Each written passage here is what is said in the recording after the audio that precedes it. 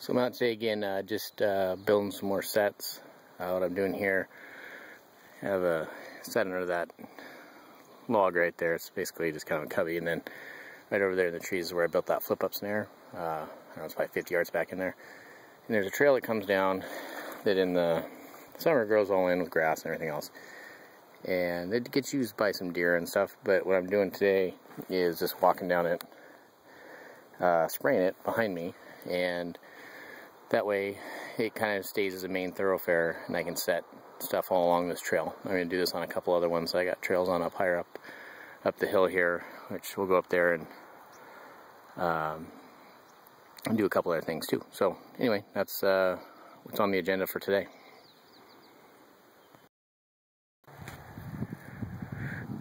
So next on the agenda is a bait station. I didn't have one last year, and I'm going to basically use this area right here and create a little better trail up through here. And there's upturned stump, a couple trees that are cut off, some logs. A little hard to see here, but I'll get it built and show you what I came up with, and hopefully this will work out pretty good because it's pretty close to the road, so it's easy to pack stuff into, and it's also right on this road that runs right along the top of the ridge here. So she'll get some traffic. I'll get her built and see what she looks like. So I've got her all put together. I'm doing this is from the back part of it.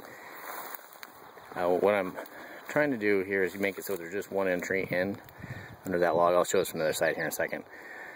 I'm going to spray all the foliage coming in and make a real clear path in. And then what I'm going to do is there's a trail behind it too. Probably can't see it real good because it's pretty thick, but I'm going to spray this, and then right between that scotch broom and that little Doug fir, I'll put a leg hold trap for stuff coming around behind it. We can't have leg hold traps within 15 feet of any sight bait, so I'll put a snare at the entry up front, but I'll do a couple leg holds. So let me wander around here to the front and I'll show you the front. So this is the front. Like I said, I'll spray this trail in. It'll end up just with pass through right down there, and we can use snares with sight bait. So I'll have just one snare there, and I'm also going to do another foothole down there. There's a little path that runs along this road, and that way if there's any coyotes or anything that are too nervous to go in, I may just get them passing by. So anyway, grab that sprayer and then I'll be off to the next one. Okay, so I'm back from setting up a few sets today, and give you a little sneak peek of something else I got going on. Got 5 pigs that I will be doing a whole series of basically raising them from piglets all the way until making bacon and hams and sausages and all that good stuff. So it's coming up in the fall, probably November is when I'll be butchering them.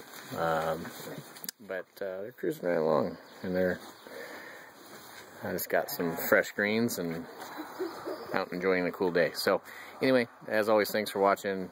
If you have any comments, feel free to leave them. Have a good one.